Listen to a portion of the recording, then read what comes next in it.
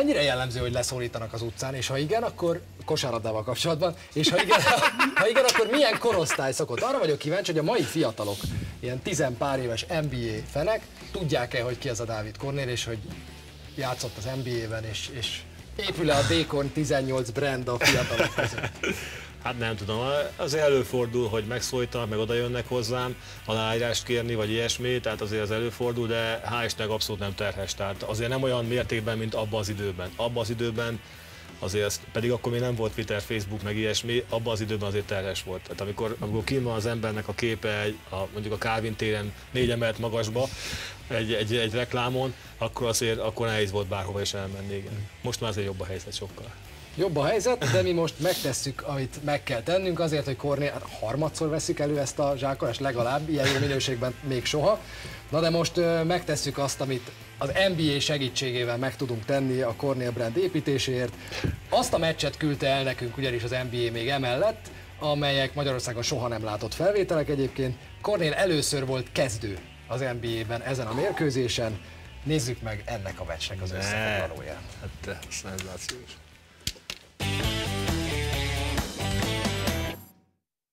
Started as an NBA player, and I think one of the reasons is that Kornél had a real solid game against Cleveland last Tuesday night off the bench. He had 16 points in 27 minutes. And this matchup, he'll probably start the game on Andrew DeClerc, so his responsibility is going to be keeping him off the boards. And Kornél's had a couple of difficult games. He played last night, but really wasn't as effective as he would like to be. So maybe a start here gets him going too. Our officials for the ball game this evening: Bernie Fryer, Ted Barnhart, and Jim Kinsey. Right now, early in this game, that's the type of shot you want to give him. Tony spins, gets it out. Kornél from 15, and Kornél David with the jumper. And that's a good find by Tony. He recognizes the fact that he's getting double teamed, and another week goes with a 1-point lead. Almost picked off by DeClerc. Kornél David, baseline jumper. He's got 2 buckets already. Now those shots are going to be available. Cleveland will double team a lot, especially post situations. That just came off the gamble. DeClerc played the passing lane, didn't get them out. Randy Brown gets it back to Tony.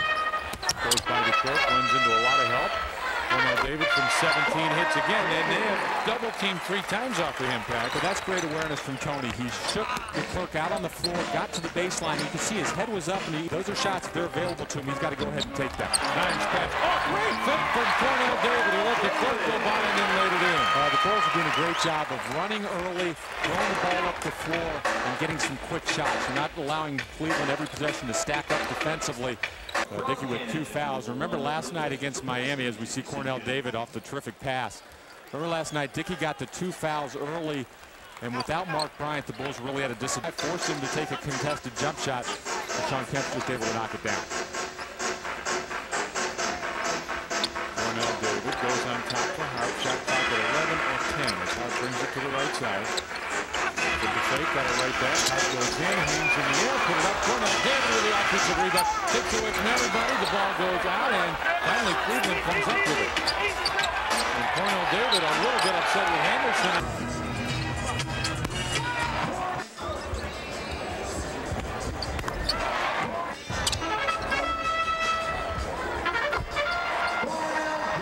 Randy Brown with a steal, pushes up the floor. Finds Kornél David, who missed the hammer. He really wanted that one. Henderson inside for Kemp. And in the first, and the Cavs lead the Bulls 24-23.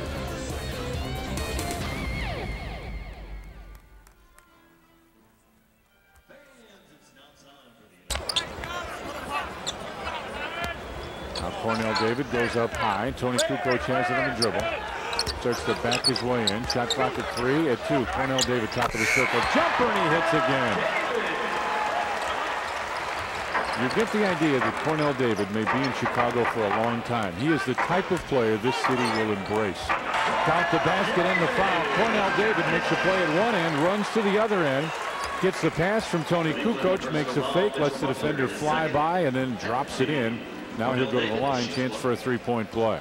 And you see Tim Floyd talking to Charles Jones, and you wonder if he's not saying, was Shawn Kemp that far off the block you want to come that aggressively and double team. It really opened up the floor for Cleveland, where Brevin Knight was able to get a pretty easy shot. 13 points and 2 assists for Kornél Dávid. And the Bulls trail by 5 now with just that penetration. Dickey simply has to be careful. The Bulls are trying to do a lot off the dribble right now. And Dickey tried to dribble into traffic, and Brevin Knight, he's always right around the ball, so you put it around there, he's going to take it away from you. Harp with the fake, finds Kornél Dávid. Fadeaway jumper from 16, and Kornél Dávid has had a great game. He gets his first start, 15 points, 2 assists, he's 7 of 8 from the field. You see, he works himself into areas. He just didn't, but Kornél from the weak side found a gap right at the free throw line, filled the gap, relieved the pressure, and then drove the ball to the basket. Now, he's got a long way to go in understanding this game, but I think his instincts are pretty good. Yeah. Yeah, we had lunch in Miami the other day, Bill Wennington and Kornél.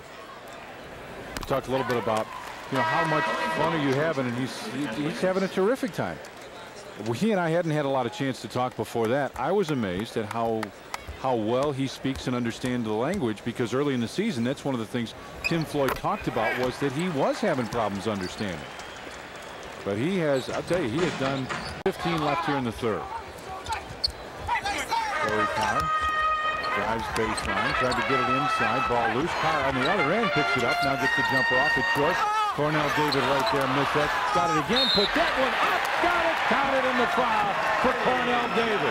And Randy Brown jumps up in his arms.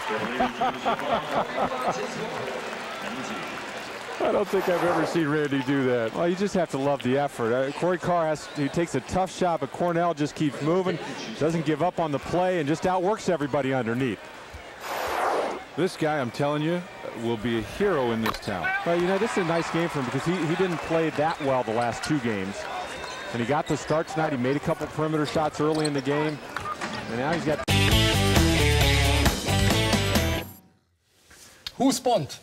Ez volt ezen a meccsen. Először is nagyon szépen köszönöm, tényleg, azért ez nagyon jól esik. Köszönöm szépen, hogy ezt megszereztétek, és tényleg ez nagyon régen láttam ezt. Tényleg? Aha. Na jó van. Mi köszönjük.